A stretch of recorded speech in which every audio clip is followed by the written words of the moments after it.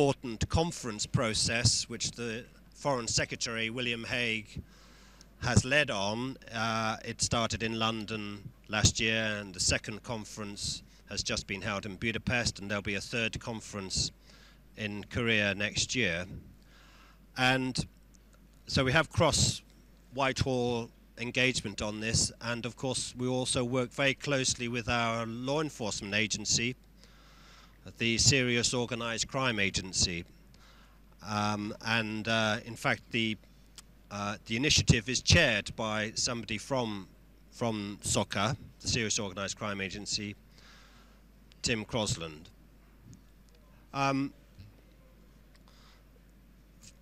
Those of you who were here at the IGF in Nairobi last year will know that that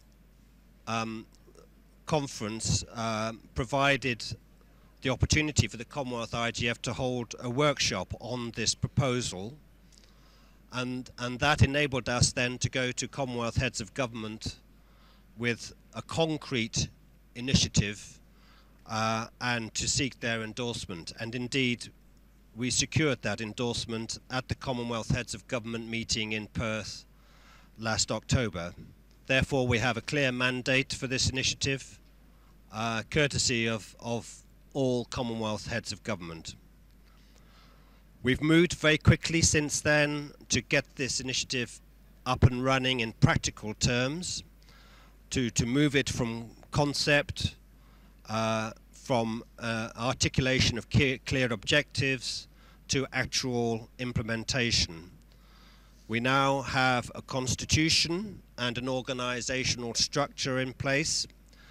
This is a three-pillar structure consisting of the executive management group, which is composed of government representatives, including those governments which fund the day-to-day operation of the initiative, which currently are Malta and the United Kingdom.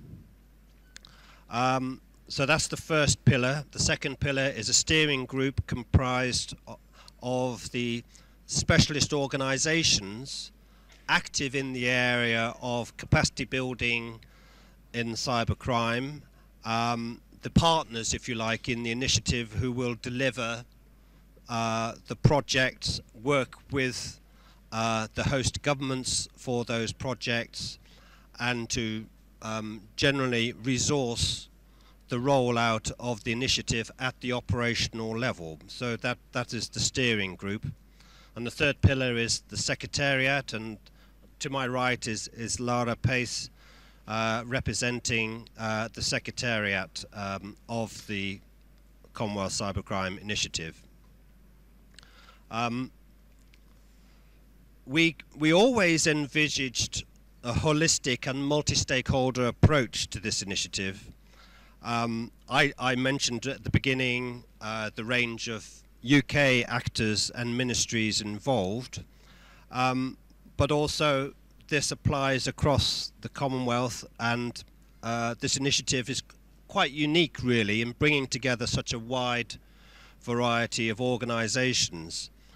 In the steering group we have, for example, the International Telecommunication Union, the Council of Europe, ICANN, which coordinates the domain name system, the UN Office of Drugs and Crime, a wide range of Commonwealth entities, the law ministers, the Parliamentary Association, the Business Council, and organizations from individual parts of the Commonwealth, from national agencies and regional agencies, and we're going to hear from some of those today.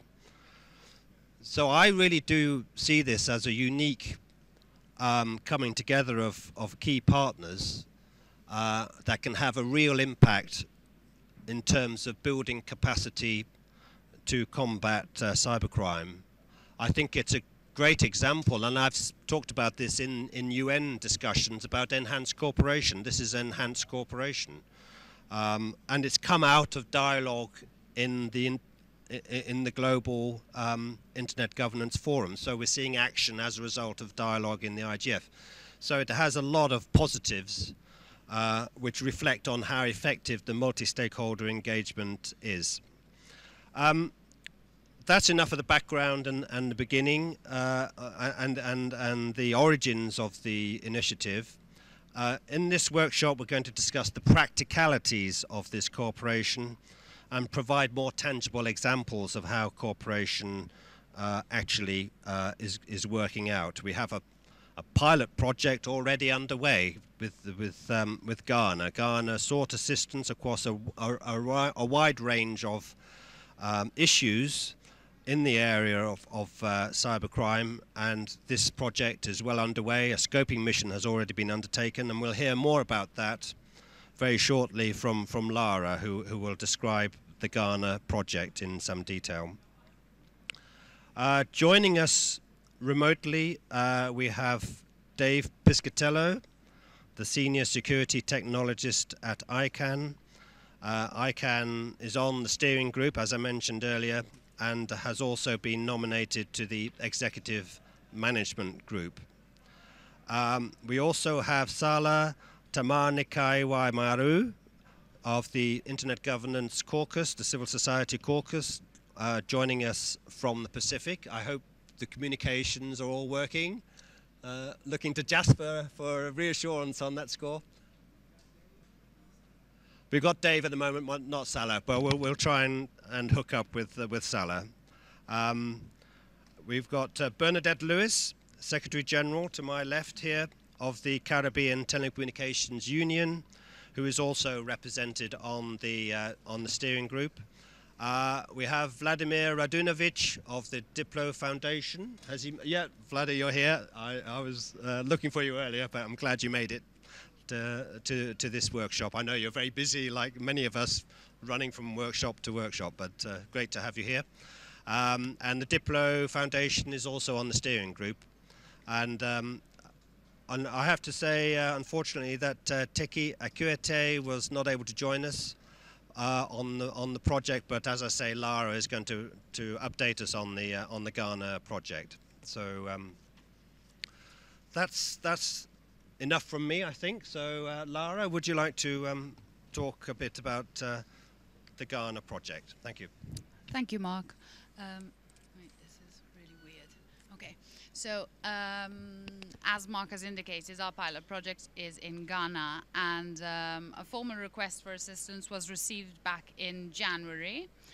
And in February, we deployed a scoping mission to Accra.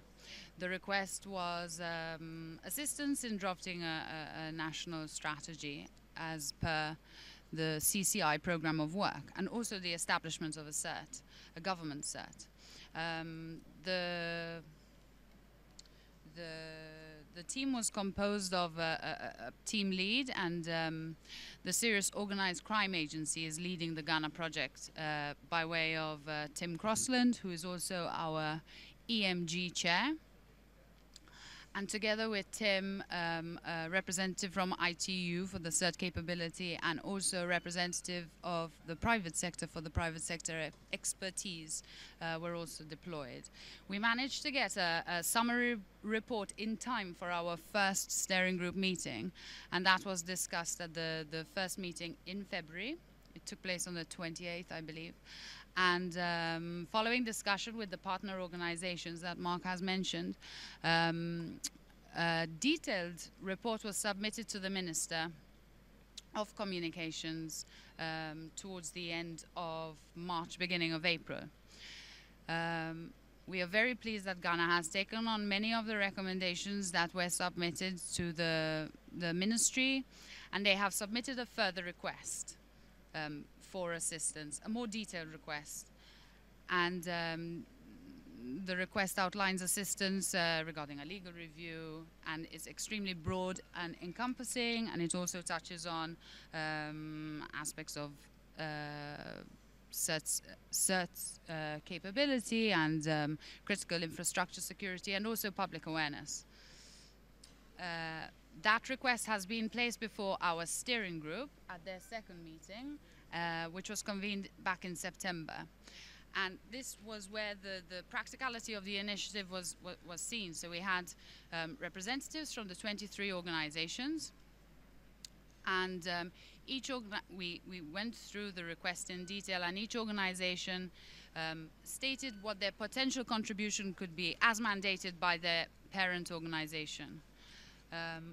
The detail of this was recorded, and now the project lead is assessing and creating a detailed project plan to go back to Ghana and start on this further request. We estimate that I think the assistance is going to start on the ground in January of next year. So that's where we're at with the Ghana project. We were hoping that Teki would be able to come and provide further detail on this, but unfortunately she's unwell. So I thought I would give you a superficial briefing on how the Ghana project came about and how each step is discussed with the steering group. And this is where the multi-stakeholder collaboration, cooperation is taking place. Thank you. Okay, thanks very much, Lara. Well, perhaps if anybody has a question about the Ghana project now, I invite them to put that question now, if anybody does want any detail of that expanded on. Is there anybody? If not, okay, thanks. I'll proceed then to our panel discussion. We've got about I reckon about 45 minutes for this, and just a reminder that the question for this discussion is how can cooperation and multi-stakeholder collaboration impact the global fight against cybercrime and improve cybersecurity. So what I propose to do is to go around our panel with a question, and then invite others to any of you here to also chip in with questions after we've initiated the first discussion with each panelist. So I'll turn to you, Lara, with the first question. What kind of assistance can a requesting state expect from the Commonwealth Cybercrime Initiative? Okay, thanks, Mark. In our project document, we have listed certain principles regarding what is required from the CCI on behalf of a country in order to progress the assistance. So the program of work that is described in the project document is assisting Commonwealth member states, and if we're working regionally, also countries that fall out of the Commonwealth membership, if it is a regional project, in drafting a national cybercrime strategy, a broad encompassing national strategy. The reason for this is that following feedback from the IGF, the Commonwealth IGF, stakeholders are always stating that cybersecurity and cybercrime are at the priority of the CIGF stakeholders. So we thought we would develop a program that can assist countries in having an all-encompassing strategy which would deal with the legal review, the capacity building for law enforcement, the judiciary, the prosecution, and also enabling them to have the adequate tools for which that is required for them to carry out their job. So I don't know if I've answered your question. Yeah, I think I did I? Yep, I think you've covered the essentials really of the kind of assistance that is available and under the initiative. But perhaps if there's anybody who has a question on that particular aspect, the operation of the initiative and how what degrees of assistance, what kind of issues can be raised in requests for assistance under the initiative. Does anybody have a question? Before the question, can I just add one more thing? Obviously, for the CCI to be able to progress the work together with all the partner organizations, what is required is there has to be a formal request from a senior level in government, so it must be from a minister who has responsibility for ICTs, or Prime Minister in some cases that has a direct responsibility for ICTs. And once that request is received by the Secretariat, it is placed before the board and the steering group, and there are general 5 principles that we use to assess these requests. Number 1, there has to be an ultimate respect for human rights, freedom of expression. The assistance has to be you know, by way of a broad strategy. So we advocate no drive-by training, to quote Gillian Murray from UNODC, and we really do advocate a holistic approach and a sustainable approach, which is really the key part of the initiative. So I just thought I'd add that in before you ask the questions. Yes, thanks, Laura. Now, I saw there was a question on my left here, and if you could say your name and who you represent, that would be very useful. You'll have to come to a mic. We haven't got many mics in here, but maybe there's a roving mic. Can I take 30 seconds of your time? Yes, David, can you hear me? Yes, I can. Okay, so we have David online, whenever you want.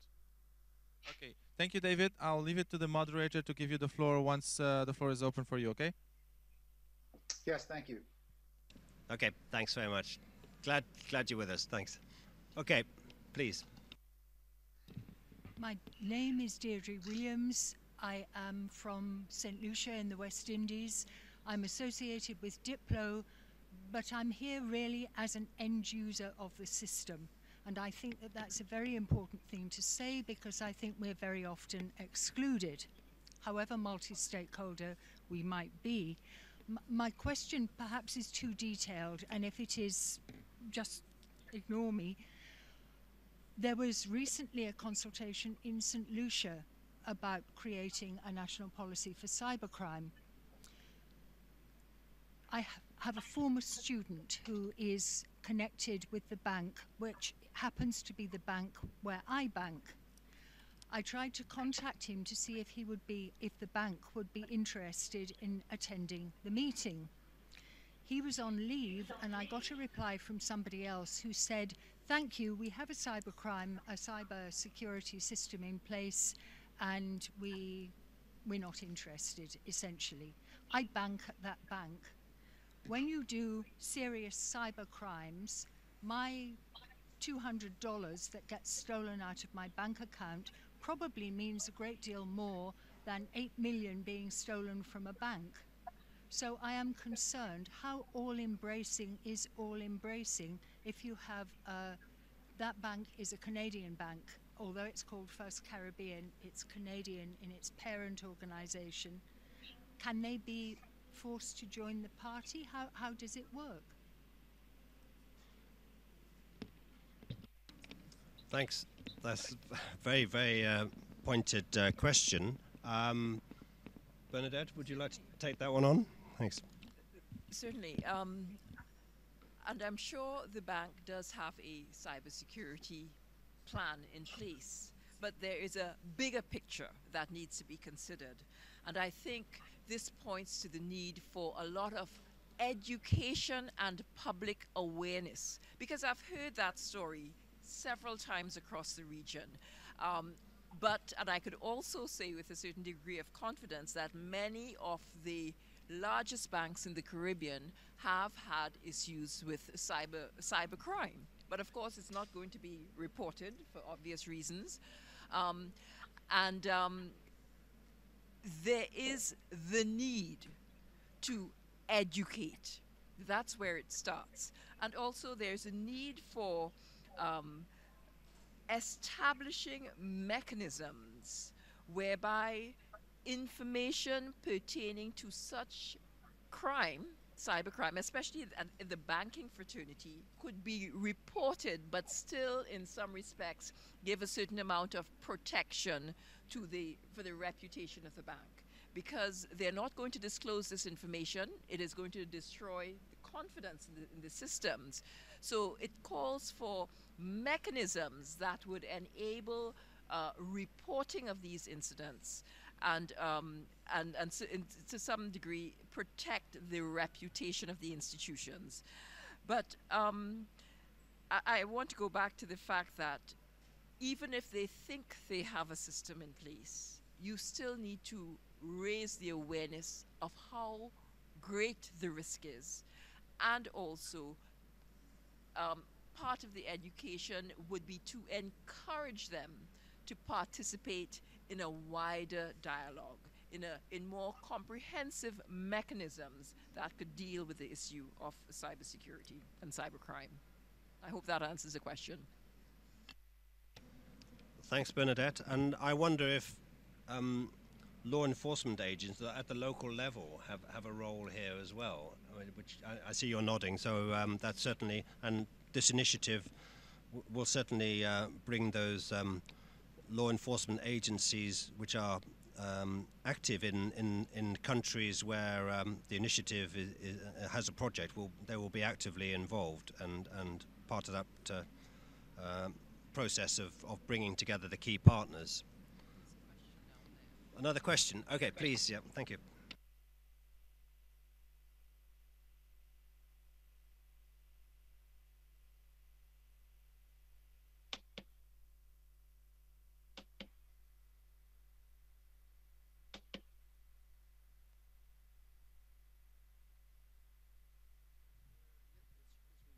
Better?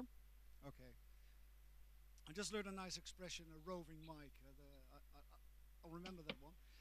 My name is Wouter Natis. I'm a private consultant, and I did a workshop yesterday on cross-border incidents and cooperation on critical infrastructure, but you could call it phishing or cybercrime. It goes across borders, and Lara and Jasper have been talking with me a lot of times, so they won't be surprised with the question I'm going to ask. But for the debate here, my experience with the past 7 years, and now almost 8, I'm working on international and national relationships, is that, to go on where you just left off, is that a lot of people are not used to talk to each other. Some don't even want to talk to each other, but they certainly need each other to come to an all-encompassing or holistic solution within a country, let alone abroad. How does the project look at the getting the people involved that actually need to be involved at a very high level, to make sure that they more or less force others to come to the table who may not want to be there for whatever reason? Sometimes happens within a country that organizations just don't cooperate. Thanks very much. I mean, that's a very interesting point. It's very important for any project under this initiative to have effective coordination on the ground for the government, and liaising with all the partners at an appropriate level, so that you've got effective and coherent lines of communication, and the people are actually properly brought together and engaged. I mean, that's, I think, a key point, ensuring that coordination amongst the project partners and also at the country end is effective and secure. I don't know if that was the answer that was given to you earlier, but if that's certainly my expectation. I don't know if Lara, you have. I can't hear, they've taken my headphones. Oh, Lara didn't hear that, but Bernadette or Dave. Dave's with us in the middle of the night. I don't know whether Dave or Bernadette or Vlada have anything to add to that. Yes, I'm just going to comment to add speak to to the previous question about importance of raising awareness. Oh, Dave is speaking. Okay. Yes. Can you hear me? Yep. Go ahead, Dave. Thanks very much. Sure. I think that one of the goals of the initiative, and certainly something we discussed at our last steering group meeting, is to raise security awareness from sort of every layer involved in the internet, from the user all the way up through courts of law. There are some inhibitors here that are fairly obvious, and the most obvious to me, being a security professional, is that we have a wealth of information that seems to be mired among people who practice security. And part of that is that sharing that information is non-trivial. Language being the most difficult inhibitor. For example, I could sit for an hour and share many sites and many projects, including a project that I work on called Secure the Human. And that's a SANS project that has marvelous information. I can't share that in other languages. So I think one of the hurdles that we have to overcome is how to actually deliver much of this material in a local language. Okay, thanks, Dave. Bernadette, did you want to come in on this as well? Yes, I quite agree with Dave. There's a lot of information out there, but even in terms of a national environment where you speak one language, explaining the significance or the level of risk, because at the end of the day, we're really talking about risk and mitigating the risks. Even that is a challenge. So I quite agree with Dave. One, the education and awareness are of paramount importance. That is your starting point. And we have found when we present the information in the appropriate language that is comprehensible to the audience, that you can have quite a significant impact. And I also agree with Dave. There are levels which you have to address with the type of information that is relevant, appropriate to the level. So in the Caribbean, we focus not just on the governments, we focus on the man in the street, the technical groups, the business groups, the governments, and the story at these different levels is different, right? When you look at the proceeds from cybercrime, they far exceed the GDPs of many Caribbean countries. So the risk is huge. That is what the government needs to hear, and to understand that that cybercrime is organized big business, and it has the potential to decimate the real economy.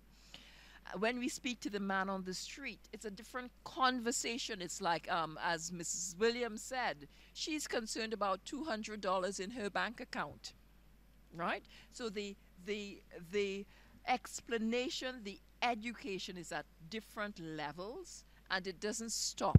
It has to be a progressive and continuous program of outreach and education to multiple stakeholders. Thank you very much, Bernadette. Oh, you want to come back? Yep, okay. Yes, thank you. Then I can say a little bit on the outcome of my workshop, which will probably be of benefit here, is that one of the things people said and agreed upon in the panel is that you have to find the right connectors, they called it, which is exactly the examples that you're giving, that's going to reach out to the people and make sure that they get out of their silos, because everybody is used to work within their own silo, and try to get them out of it and find the connectors within the other silo which will get things going, and that will be experts or people with another interest than others, but you have to identify them, and that's the only chance you probably have at breaking through barriers which may have been there for hundreds of years, who knows, within specific organizations. Okay, thanks very much. I'm sure we all very much agree with that. Dave, if I could come back to you with a question about ICANN's involvement in this initiative. Would you like to explain how you see ICANN's contribution developing, and how working within the steering group is providing ICANN with the opportunity to expand its capacity building efforts with regard to the domain name system? Thanks. Yeah, I'd love to. ICANN was invited to discuss the purpose and goals of the initiative somewhere along the lines of October and November of last year, and my first reaction to what the initiative was attempting to accomplish was that it was very synergistic with some of the work that ICANN defines and provides for in its Security, Stability, and Resiliency Plan, which is an annual project allocation of funds, in particular allocation of funds for training in our area of expertise, and which is the domain name system and the internet's unique identifiers such as IP addresses. So when I joined the steering group, there were two things I wanted to try to accomplish. One was to understand how we could continue to do the kinds of training that we already do and have delivered to a number of countries, and focus, at least initially, on bringing that capability and capacity building, which is a technical and operational level, to the Commonwealth in particular. And my second goal was to make absolutely certain that the project encompassed multi-stakeholderism. My experience in global internet security for the past 20 years has been one where the private sector has pretty much had a very, very significant role, if not the lead, in most of the major confrontations and mitigations of botnets, of phishing attacks, of anti-spam campaigns and the like. And so I think it's very important that we marry that capability, which is considerable and deep-pocketed, with in particular governments that don't necessarily have a lot of the wherewithal, a lot of the financial capability, and so I was very keen and very assertive, let's say, in insisting that we bring other organizations into the initiative, in particular the Anti-Phishing Working Group as an example, and then the ICSPA as another example of partners who can bring, basically bring, lawyers, guns, and money, if you're familiar with the song. Bring people who actually know the space, understand how to pursue crime and combat the technological advances, or at least contend with the technological advances that the cyber criminals seem to constantly throw in front of us. So I was very happy and flattered to be invited to be on the EMG, in particular because I think that it's important that the voice of multi-stakeholderism is impressed upon the Commonwealth and the member states as a very, very proven method of combating crime, and a necessary one to move forward. Okay, thanks very much, Dave. I mean, do you think the coming together of so many key partners is going to help with ICANN's objectives in this field, and likewise the other partners? Do you think this interaction around the table as a partner in the steering group, and now also in the management of the initiative, you feel that this is a template for working in collaboration that perhaps other organizations might learn from? Absolutely. The ICANN and the initiative have many values that they share, and we by no means want to go outside our remit. Our remit is the Internet name and number spaces. The CCI by definition has a broader remit, and even though we could probably be successful independently from the initiative in building DNS capacity, operating alone and just in that one little silo is not as effective as a strategy that allows the member states to benefit when all the other aspects of anti-crime are being addressed by other participants, and we're building a strong knowledge base and capacity for each member state locally, so that they can securely operate their networks, they can investigate cybercrime competently. They can establish uniform or common law, and all these can be done, in a synergy with what we already do. Thanks, Dave. We've also got Nigel Hickson in the room from ICANN. I think, Nigel, you wanted to come in on this as well. Thanks. Yes, thank you very much indeed. Dave, hi, greetings. I'm Nigel Hickson, the Vice President for ICANN for Europe. Perhaps I could just say a couple of words on this, because I think some of you might have heard our Chief Executive Fadi Chahadi speak this week in the opening session, and I just wanted to say that in terms of this initiative, which I think we consider very important and very worthwhile, and something that indeed is necessary. This does indeed sort of fit within the new ICANN, if you see what I mean. I mean, clearly ICANN has a remit, as David said, which is just part of the internet ecosystem. But in terms of the capacity building needed so we can have an open, secure and interoperable internet, I think we all have a role to play. And given that ICANN's mission is exactly that, then I think we have a part role to play in this overall initiative. And I think what's important is that we're capacity building. What we're doing is trying to enable countries to take the decisions, take the steps for themselves. One is not going in and saying this is a tailor-made solution, just adopt this, just tick the box or whatever. This is a collaborative venture among a number of different partners, and I think what's so important is whatever stage of development a country is in, and you might say, well, it's all very well for you to say that, you're probably English or something, or American. Well, I'm certainly not American because I can't spell Los Angeles, but I am English, and let me say that I was involved right at the beginning of cybercrime legislation in the UK, and believe you me, we were just totally hopeless when we started applying cybercrime legislation. We just had no idea what to do in the UK.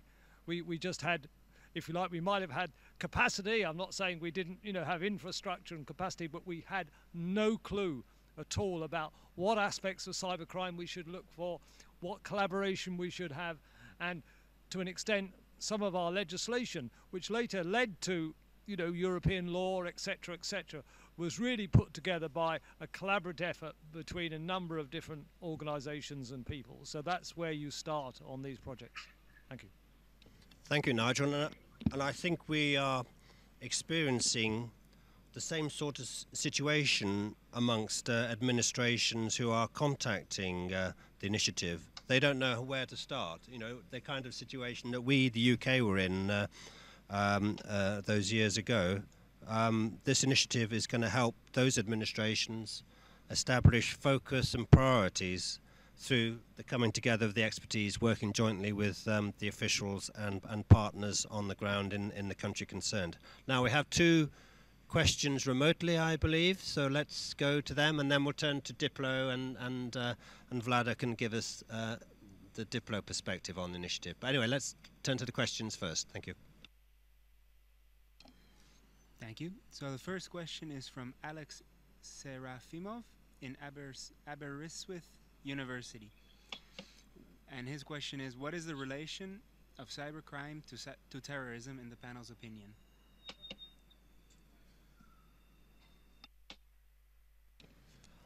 That is quite a challenging question. I think we can all agree on that. I will kick off, and perhaps others might want to chip in who are with this initiative right at the beginning. We felt that cyber terrorism was not going to be the primary objective for this initiative, that we would focus on crime, and that's where we could most effectively marshal the expertise and partners. So we kind of drew a line. I don't know how easy it is going to be to maintain that line in every case, but it's clearly at the top of a lot of administrations' agendas, cyber threats, terrorist threats, using cyber technologies and so on. So it's a very interesting question. We'll see how it goes. I mean, there may be instances where you know, the terrorist threat may be manifest in what the what an individual country is requesting in terms of assistance, and we'll have to see how we handle that kind of request. But those are my thoughts on it. I don't know if anybody else has any other views on that. Not at the moment. I don't see. I'll take a shot. But if you'd like. thank you very much for that question, Alex. That's much appreciated. We've got a second. Dave is going to contribute. Oh, Dave. Sorry, Dave. No Please problem. come in on that. Thanks. This is a question that comes up quite a bit in the security community, and I'll give you the simplest answer. Cybercrime is usually for profit. There is an objective, and a very clear one by the perpetrators to have some sort of financial gain or tangible gain from their activities. Cyber terrorism has a different agenda. It's usually political. It may be revolutionary. It may be, in some people's perspectives, in the perspectives of the people who are being terrorized, it's not necessarily revolutionary but criminal, but it's a different kind of crime. The tools that people use, the methodologies that the security profession and governments use to identify cybercrime activity have some overlap with terrorism, but there's a very, very big difference in the way that you treat the intelligence that and surveillance that you conduct.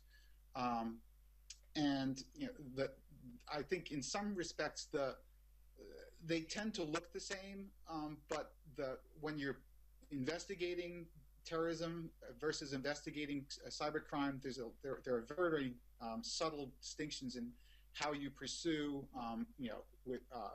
how broadly you extend your web of trust among the participants. In cybercrime, we often have a great deal of very open collaboration that doesn't normally take place among intelligence agencies as they're trying to pursue terrorism, obviously because any intelligence that's leaked actually would be to the benefit of the terrorist. That's pretty much the simplest way to describe it. Thanks very much, Dave. That's very helpful. I appreciate it. There was one more. Oh, sorry, Vlada, you wanted to come in on this particular point? Yeah. Okay, quickly, Vlada, and then we'll go to that second question. Thanks. Yeah, when we discuss cybersecurity, and I guess we should have it as holistically. Even if we talk about cybercrime, we should take a look at cybersecurity in general. And then cybersecurity, in a way, consists of cybercrime and cyber warfare and cyber terrorism and even safety to some extent. I think we have to observe all of these aspects when we are dealing even only with cybercrime, especially when we are talking about strategic documents or whatever on the level of the state. So we should have it in mind, but I fully agree that probably from case by case and government or country by country, we should discuss in the nuances each of these issues. Yes, I agree. That's my sort of sense as well. Let's go to that second. Thank you, Alex, for that question, and let's go to that second remote question, Jasper. Thanks.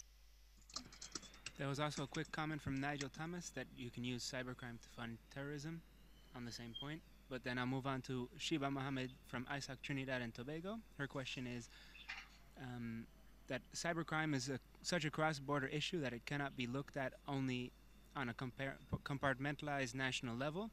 National boundaries are no fences in this internet-enabled world. With its multi-nation focus, ComNet presents a distinct opportunity.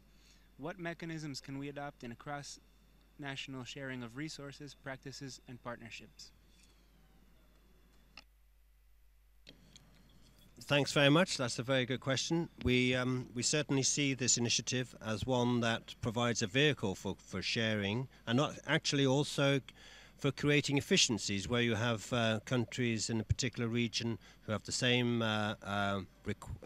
need for additional capacity for training up of judges or law enforcement cooperation to be set in train. This initiative will help do that. But Lara, did you have a comment on that? Quick comment. Thank you, Shiba. I think what we're doing, from a Commonwealth perspective, the Commonwealth is the facilitator in assisting with countries dealing with cybercrime. I mean, all the organizations that are on our steering group are very involved in addressing cybercrime as per their mandate and expertise. I think the added benefit of the CCI is really that, you know, we have a team, we have a board, and we're trying to create a map of everybody's expertise and get everybody to work together. When I say everybody, it's not everybody, obviously. I mean, we mentioned 23 organizations earlier, but I think it's a significant amount of organizations with very, very specific expertise that are working together to build the adequate capacity in Commonwealth countries. So I don't know if I've answered Sheba's question, but I just wanted to make that comment because, you know, it's not like the CCI is reinventing the wheel. What we're doing is we're assisting and coordinating, I think. Yeah. Yep. Lara, that's thanks for that. And Bernadette, you wanted to come in on that as well.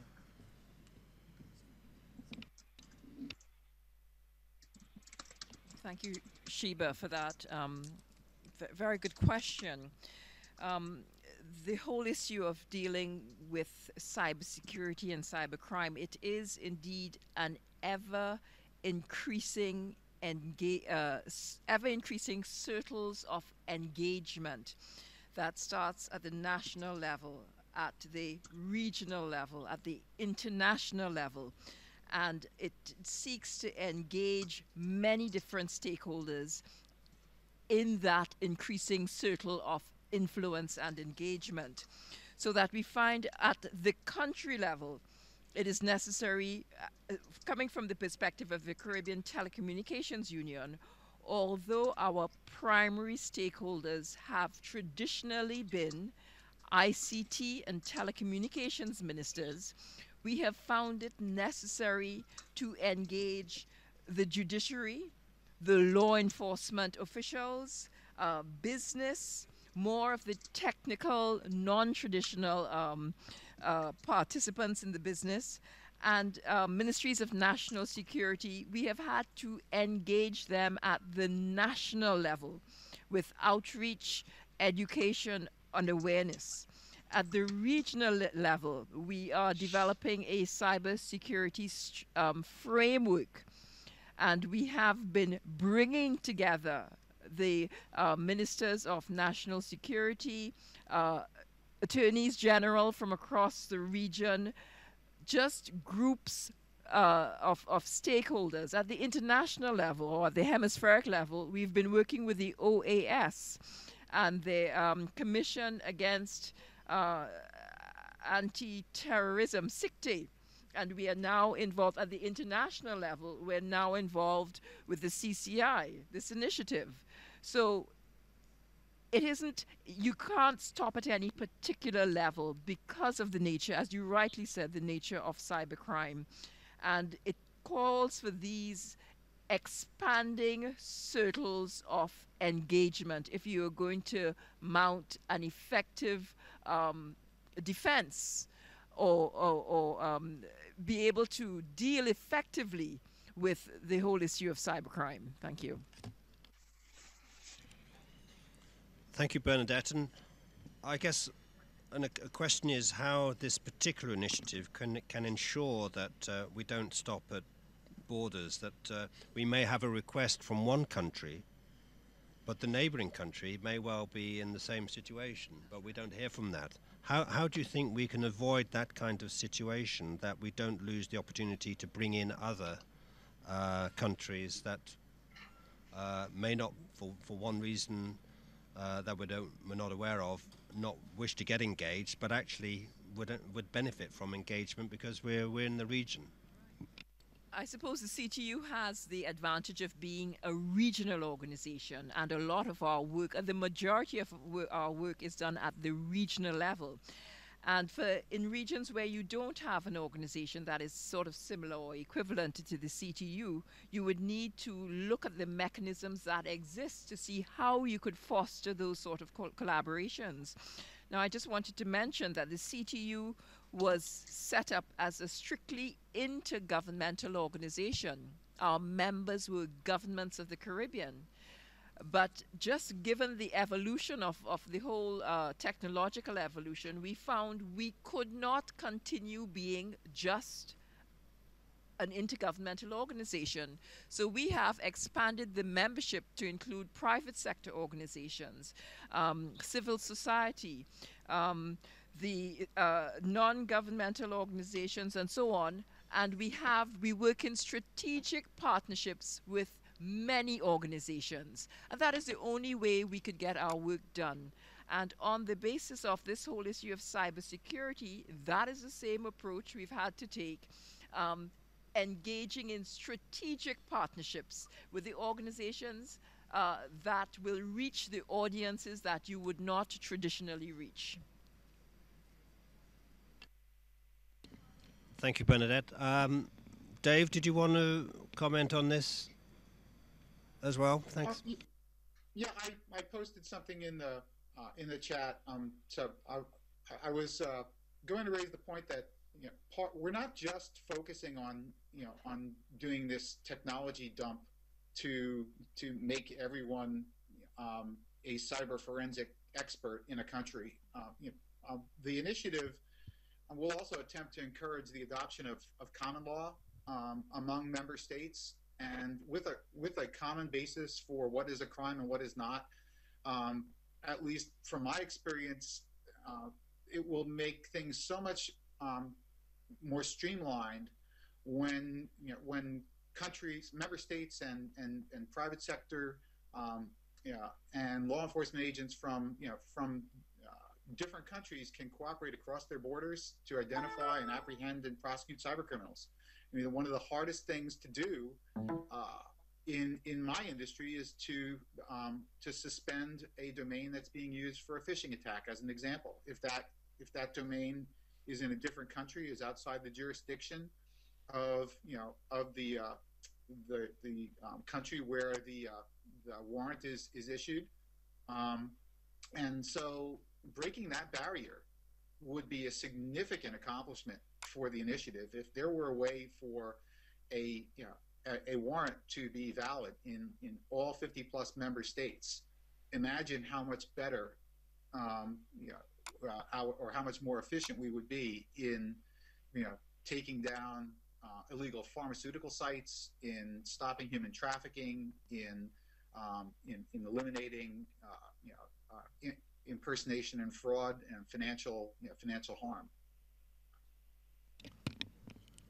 Yes, thank you, Dave. And that sort of reminds us really that this initiative should not simply be one which is there to respond to requests alone, that perhaps there are some strategic issues, like you say, of where a common approach to a particular problem can be developed through the agreement of the Commonwealth membership, whether it's acceptance of a warrant or whatever, in pursuit of particular criminal who is operating in one country and active and creating an impact in another country. So that's something I think this initiative should bear in mind for the future as we look ahead. We start to look at some of the strategic issues that come out of the project working and the capacity building activities that inevitably we're going to learn from and draw higher level objectives perhaps in the future. That's certainly my vision for this initiative. Now, we had, I think, another question in the room, if I understand correctly, and then and another question over there, and then eventually we'll get to Vlada to explain Diplo's approach to this and how this initiative complements Diplo's work. But let's go to these two questions first. Thank you. Yeah, and if you could say, as I say who you are when you start. Thank you. Thank you, Chairperson. Are you hearing me? I'm Tom Kizito from Uganda, a Diplofera, and recently I've just completed a course on cybersecurity. But during our discussions, and it has come back here, we've agreed that one of the ways of combating cybercrime across borders is multinational cross-border understanding and collaboration. I was wondering there are situations where a particular country or nation defines a crime, a particular activity as a crime, yet another country doesn't consider it as a crime. And for these two countries to come to a mutual understanding, there has to be a compromise. And at times, some people might not agree to compromise on a particular standing, which will cause a disagreement. I'm wondering whether in this house we can come up with a mechanism of bypassing such disagreements which might affect the collaborations. I know there are some regional collaborations, like in East Africa. We have conditions for you to join the East African community, and they are preset. For you to be part of the East African community, you have to agree to them. But there are countries there are regions which don't have such systems. Can we come up with a mechanism to bypass this possible occurrence? Thank you. Thank you, Tom. Very interesting question. I mentioned at the beginning we have Commonwealth law ministers engaged and endorsing this initiative, and that's probably a question that we can certainly take their advice on, the law ministers and their legal advisors within their respective administrations, and whether the law ministers, when they meet periodically, and they in fact met and agreed that cybercrime was a major issue just at the same time as this initiative was emerging out of the Commonwealth IGF discussions. So there was a great sort of coming together there, quite as it transpired fortuitously, but it came together, and then we were able to go to the heads of government with a coherent approach to this issue. But that's my thoughts on that. I don't know if any others have anything to add. I don't see. Bernadette, did you want to quickly comment on that? I just wanted to draw reference to the one of the ITU's projects in the Caribbean. It is a project for enhancing competitiveness. And what the ITU did was it assisted the Caribbean in the development of a set of model laws for cybersecurity. So there are a number of different aspects, different bills that were produced that each country would then take and do the necessary adjustments for its local environment, and that has worked very well with respect to having a harmonized legal framework across the region. It's being implemented now. Thank you. Very interesting. Thanks very much, Bernadette, for that very important piece of information. Now we had another comment from I'm sorry, I forgot your name now. Walt. Walt. Okay, great. Thanks. I want to bounce off from what the gentleman from the EU, let's call it that, ICANN representative, to name it like that, and what everybody more or less said, including Dave. Hi, Dave. You can't see me, but greetings also. That I want to make two things explicit, and then take a jump. The first one is when you drafted the the UK law in 2000, 1996, whatever, around that time. That's something probably to do with a paddle and a creek, because you didn't know where you were, as the expression goes. That the countries that are now talking about are not in the same position because they have knowledge of 16 years to profit from. So it's not like they have to reinvent everything. No, the first thing is I think they can actually use the best practices around. The second thing I want to make more explicit is that this project has the chance to set the standard for the whole world, as you can use the best things around and take this is good, this doesn't work in that country, but that does in another country, combine that. So my recommendation, if I'm allowed to make one, would be that not just look at individual countries, but try to set a standard which the next project after Ghana could actually benefit from, because you have something on the shelf and say, this is what works in the world. Do you want this? Okay, let's not do that one because you don't want it, but the rest is there for you to start implementing, and we'll help you with it. So that's, I think, something which a a lot of people could benefit from and not reinvent the wheel per country. Thanks very much. That was certainly a consideration that we had in the UK government, that this initiative could indeed capture some best practice and real opportunities for disseminating quick, efficient, effective action to tackle cybercrime. We couldn't just let these issues sort of drift and different approaches be taken, and expertise that could be deployed that opportunity was not effectively taken up. Now, Nigel, do you wanted to come in on that?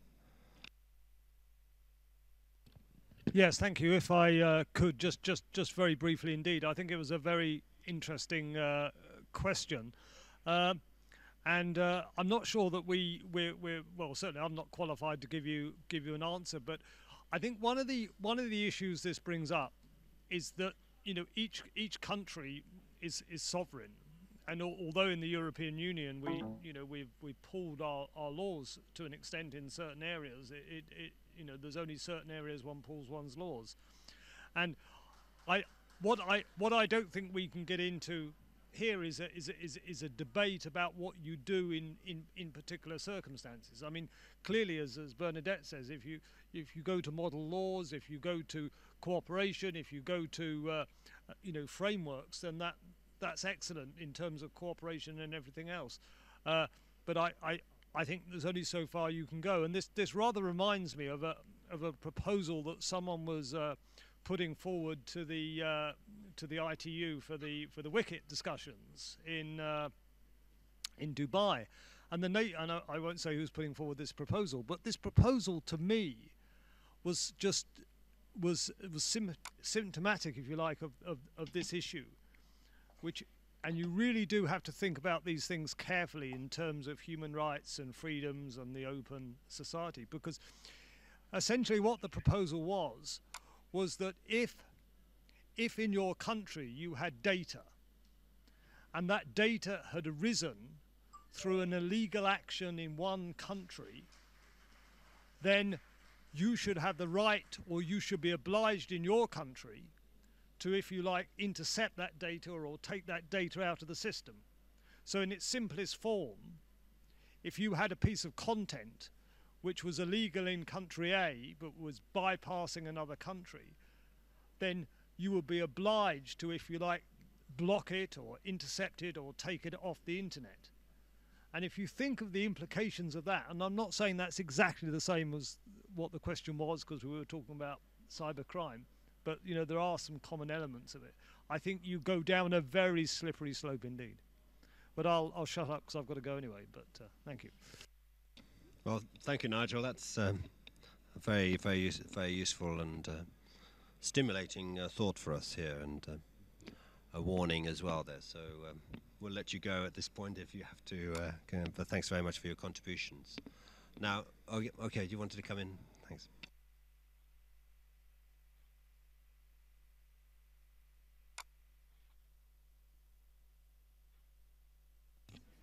It's just to add some information.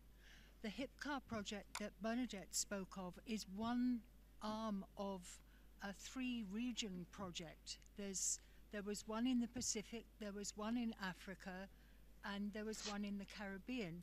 I don't have any direct knowledge of what happened in Africa and the Pacific, but in the Caribbean it seemed to be excellent at pulling together all the bits that would go together.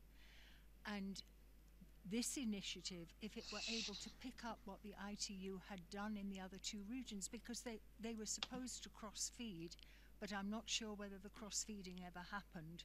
So it was just to let you know about that. I don't remember the acronyms for the other 2. Sorry, I can get them for you.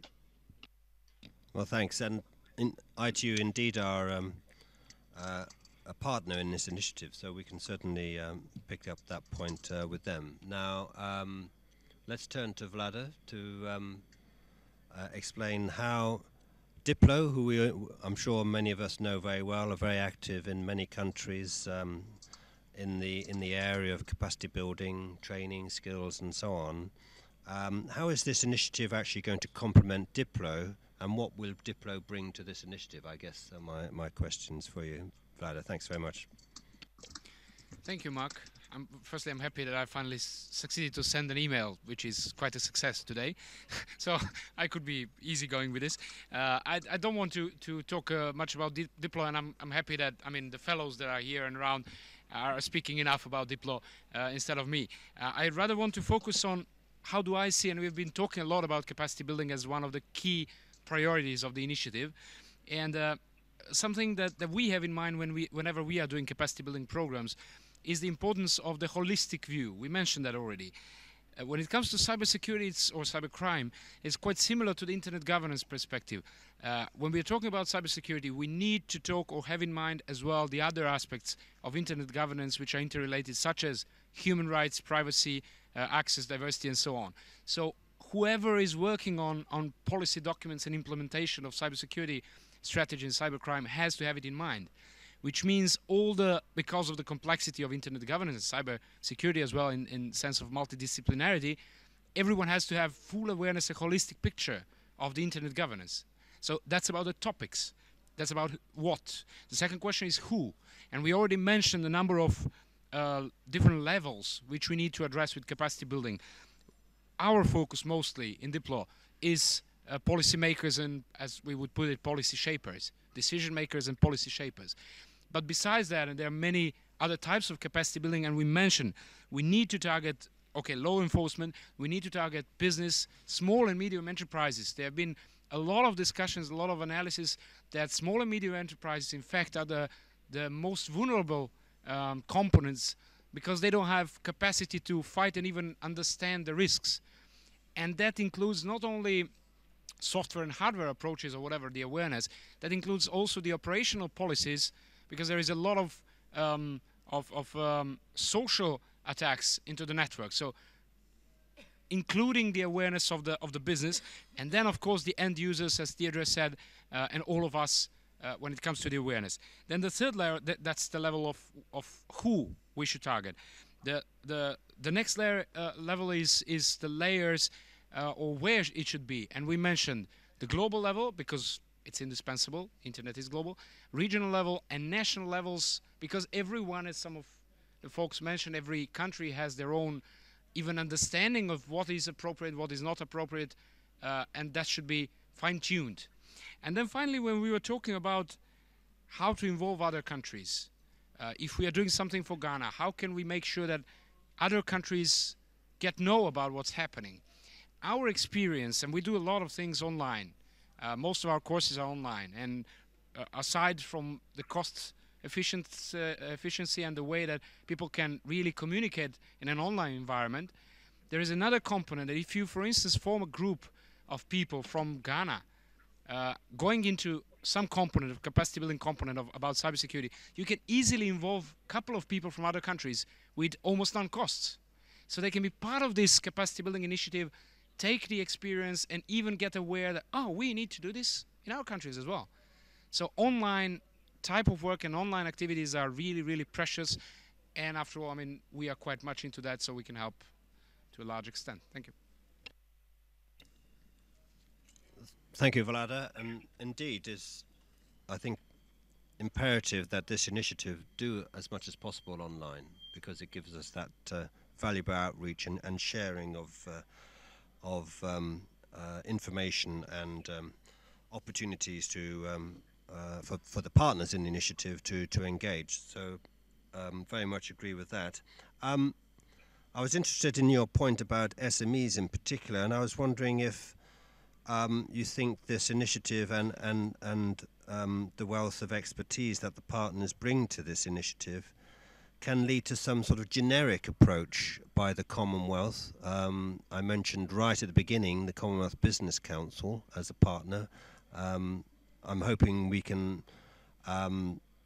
activate them to be, on some of this initiative work. I'm not sure how, but perhaps the point you made about SMEs is an example of that we can generically across the Commonwealth promote, maybe a toolkit or something like that would help SMEs understand the risks, understand what they can do to to mitigate those risks, and how they should react to criminality on the web that's going to impact on them. Did you have a thought on that?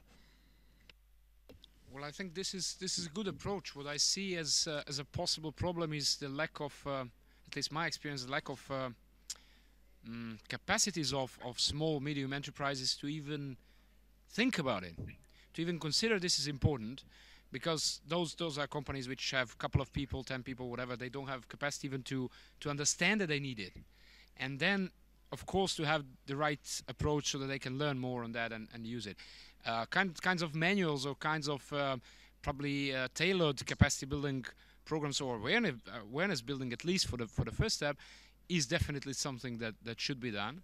But there is more, and I'm not sure, probably someone from business could let us know what the ideas could be to bring small and medium enterprises into this and to make them feel that this is really important for their business. And it's not such a big investment if they have such a support. Thanks, Vlada. I think, Bernadette, you wanted to comment on this? Thank you. Yes, I certainly agree. We have worked with the chambers of commerce in the different countries to start getting that message out. And I think you've just mentioned a Commonwealth Business Council. I think there should be engagement at that level. They would help to get the message out. Okay, thanks very much. We have more remote participants coming through, which is great. The system's working, and I really appreciate that. So, Jasper, yeah, can you introduce the calls? Yeah, thanks. Of course. So we have a question from Nigel Kazimaier, and he asks, beyond the initiative, is there any need for stronger international measures, like treaties, to effectively address cybercrime?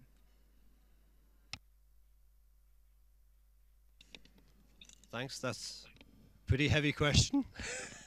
I mean, the UK approach generally to the cyber field is not to engage at the kind of treaty-making level, but let's get into efficient, expedient action, and through cooperation, partnerships, multi-stakeholder engagement, and so on. So that's coming from a UK government perspective. I don't know if others have anything to add to that. Lara, you want to come in? Well, this is quite a tricky question. But the initiative has always said from the consultation period last year up until the IGF of last year, and this is going to carry on, I think that the initiative will strive to be as politically neutral as possible. So I think we're working with what there is at the moment, and obviously the whole program is a collaborative approach. I think, I can't remember who mentioned it. It is the requesting state that makes decisions of this nature. Obviously, I mean, there are organizations like the ITU, Council of Europe, around the table, and it's up to that requesting state to make these sorts of decisions.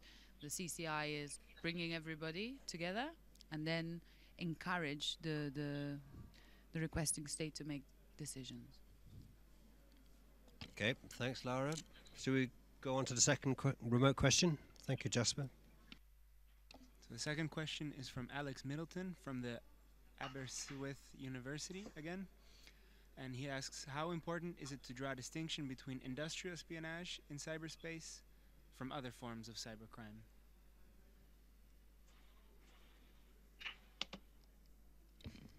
Some very challenging questions coming through from Aberystwyth. This is quite, as I'm vaguely from that part of the world, North Wales myself, I very welcome Aberystwyth contributing so much to this, but that's quite a question.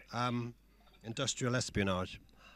I don't think we've ever talked about it in our discussions. Lara may correct me, but I'm not aware that we've ever contemplated industrial espionage in those terms. Obviously, criminality, where you have deception and intervention in a corporate enterprise through hacking and so on. I guess that kind of enters the field of industrial espionage, but we'll note that one for reference and think about it a bit further. I don't know if anybody else can help me out with a more coherent. Vlada, do you want to comment on that? Thank you. I'm just thinking now, brainstorming probably on the lines what Dave said earlier, that any kind of attack or hacking or whatever that comes with an idea for economic advantage is a cybercrime issue. So in this sense, the economic espionage has, obviously industrial espionage obviously has economic aims and could be considered as a cybercrime. But I guess, again, at the end, it should be on the level of countries to decide what they want and what they don't want to. I mean, they should have all the support on identifying and clarifying all the issues and limits and so on, different approaches. And I think it's up to the country at the end to decide what they want. So I'll take a shot at that. Thank you, Vlada. Bernadette? Yes, I just wanted to go back to Vlada's earlier comment about cybersecurity. And I think that is the thing that we need to focus on, because cybercrime is going to take on all sorts of forms that we did not envision and anticipate. But the thing is to develop a culture of being aware, a culture of awareness, a culture of being taking the necessary precautions every step of the way. And I think these things really fall into that cybersecurity framework, of which cybercrime is an element. Thanks very much, Bernadette. And Dave, you wanted to come in now as well on this. Thanks. Yeah, I think espionage, has a lot of different facets. If it is, for commercial gain by either an individual as a result of coercion or as a result of selling it to another private company, it's a crime. If it's a nation state that's perpetrating it, for example, for the purpose of examining another country's infrastructure, as a precursor to some form of attack, it has a very, very different twist. There's the other fairly worrisome and growing concern is cyber espionage to strip a nation of its competitive edge. So I think when Bernadette was mentioning that sometimes this can be left to an individual country, at least in two of those circumstances, I can see that it can be left to an individual country to decide whether to retaliate or how to act diplomatically or otherwise. There are probably opportunities for us to define common law that would say that this kind of act perpetrated for commercial, or for profit, is a crime, and it will be treated uniformly among either the Commonwealth or a broader set of countries. Thanks, Dave. I don't know, perhaps Laura will correct me, having seen the individual requests that have been coming in for assistance and the initiative, but has this featured in any of the requests? And concerns expressed by individual administrations that they feel threatened by outsiders, whether perhaps even state-sponsored, but certainly possibly threats coming from other competitive corporate entities, perhaps. I don't know. I'm just wondering. What do you think? No, so far it has not featured on any of the requests that we have received. The requests that we have received have always focused on the economic aspect that we were talking about earlier, and ensuring that a country can address cyber criminality in collaboration with other nation states, and is part of 24/7 networks, etc. So no. Okay, thanks, Laura, and thanks to the question. I think it's an indication that this initiative actually needs to explore other potential areas, that may crop up.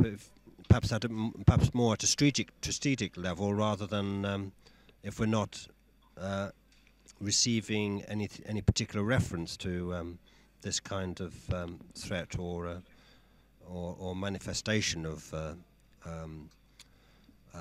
competitive attack, if you like, if that's economic attack, if that's the right phrase. Anyway, we have one more remote.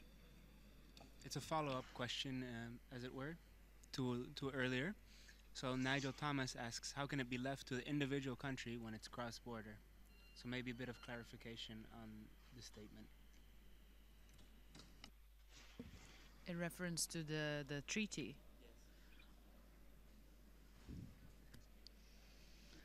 Well, I think that it is, as Nigel pointed out, it is a matter of having each country as a sovereign state, and it is up to them to make decisions on whether there is, well, at the moment there isn't a global treaty. Well, there is. There's the Council of Europe, Budapest. Yes. And I still think it is up to each individual country to make that decision. I mean, I think that is what Mark will agree with. I think most of the people around the table will agree with. Did I answer that question? I think it must always lie with each sovereign country to make these sorts of decisions for their country. Okay, Bernadette, you had a comment on this, I think. Yes, what Lara said is exactly right. At the end of the day, your strategy for dealing with cybercrime, it is going to be as strong as the weakest link in the whole system. And therefore, governments, there are things that must be put in place at the national level. So yes, countries, but it is a global phenomena. It must be that there is collaboration at the international and regional levels, but there are things that countries have to put in place. And I'll give a very simple example, an example of a cyber threat. When a country or an individual or an organization receives a cyber threat, what do they do with that? What are the mechanisms for escalating that? Those are things that have to be done at the national level. It is a collaborative effort, but there are things that must be put in place at the national level. Thank you. Yeah. Thanks very much, Bernadette. Yeah, Volt, you wanted to come in on this. Thanks. Yes, it's working. I'm going to be provocative here. It's not just a personal statement, but we heard yesterday and today about the incumbent telecommunication company, the mobile operators, etc., that they have to rethink their business case because otherwise they may be extinct pretty soon.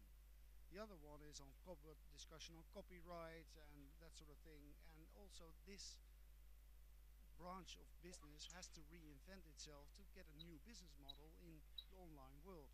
So then, already said it in another panel, so it's not totally new, but it's a new thought. Governments are confronted with something which is so transnational that it's even beyond any border apparently at the moment, and are struggling with actually the trying to get back to the world they were used to. But governments may have to rethink themselves also in the coming 10 to 20 years, because it's the same, the world is changing fast, and this will be a very hard thought for governments, but there has to come something new over the time. And of course, at this present day and age, it's the national government that is deciding something, but we have to think about the boundaries which this problem is posing us, because the bad guys, to stick with them right now, have found every opportunity at this moment and beyond what we ever were capable of thinking 2 years ago. And just to quote a gentleman from the Finnish CERT and Botnet Center in Finland, which he said that if we don't start acting today, every year we don't do anything, the problem is exponentially so much bigger that we will come to a date that there's nothing to be done anymore because they're too smart. So that is very challenging, but it's something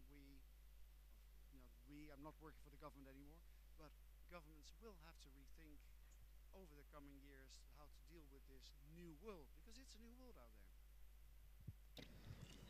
there. Thank you, Walt. There's some very important comments you've made there, which effectively wrap up this session. We actually do have to wrap it up now, I think, at 6 o'clock. So you kind of usurped my role in a way, but I do appreciate that that contribution, because I think there is some important rethinking that needs to be done, and I think this initiative has the potential for being a very valuable vehicle for doing that. You know, we've got some great partners. We can tap into some great policy expertise, some great practical and operational expertise, and we've got the backing of the Commonwealth government. So it augurs well for keeping up with the criminality, if you like, of the web, and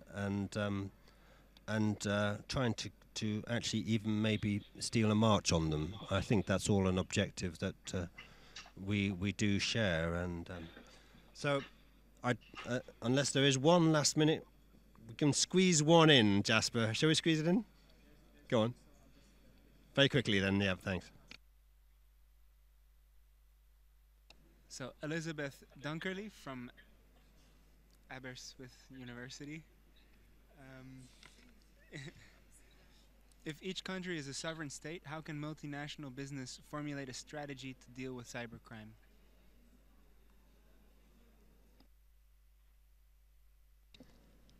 We'll note that one. Thank you. I do appreciate it. Seriously, though, we just haven't got time to deal with that. It's quite a heavy question. And the next one, yeah, we'll note these questions. And of course, there is the blogging opportunity through the website that can take this discussion further. But say the next one, yeah, Jasper. Thanks. I think the next one's quite a difficult one as well. How would you create a good balance between individual rights such as privacy and the battle against cybercrime? Okay, anybody can answer that in 30 seconds? No, I don't see. Oh, Vlado, go on, you have a go then. Just make sure that whatever you do in capacity building includes the holistic view, so that everyone is aware of, and include all the stakeholders, of course. Great, thanks very much. Very briefly, Walt. You have to do the mic. I think a very important lesson is don't do something just because you can technically before thinking what it may actually lead to. And that's a lesson that with implementing things on the internet we haven't started really dealing with yet. But this is a very personal observation. Okay. I really do feel I have to wrap up now because everybody will be wanting to head off. So I just want to thank the panelists. I'm afraid Sala Tamani Kai Waimaro wasn't able to join us despite my gallant effort to practice pronouncing her surname. Anyway, I hope the message gets back that I did try to do that. But certainly I want to thank Dave, middle of the night, contributing here remotely. Dave Piscatello, the security technologist with ICANN. Vlada Radunovic from Diplo. Bernadette Lewis, thank you very much for joining us with regard to the Caribbean perspective in this initiative. Much appreciate that. Lara for the Secretariat, and really appreciate your support and contribution for this initiative. And last but not least, I want to thank Aberystwyth University for making this workshop so stimulating and such a success. So thank you all in Aberystwyth. And thank you those who are physically attending here and those who contributed questions. They've been very challenging, very informative for this initiative, and I think we've had a good sense of the kind of range of issues that this initiative is going to be dealing with, and I hope you will continue to engage with this initiative through the website to contribute your thoughts and ideas and to spread the word and get other stakeholders to give their views and contribute to this whole holistic approach to tackling cybercrime that we're endeavoring to engineer with this initiative. So thanks very much, everybody, and enjoy your evening and the rest of the meeting here in Baku. Thank you very much. Bye.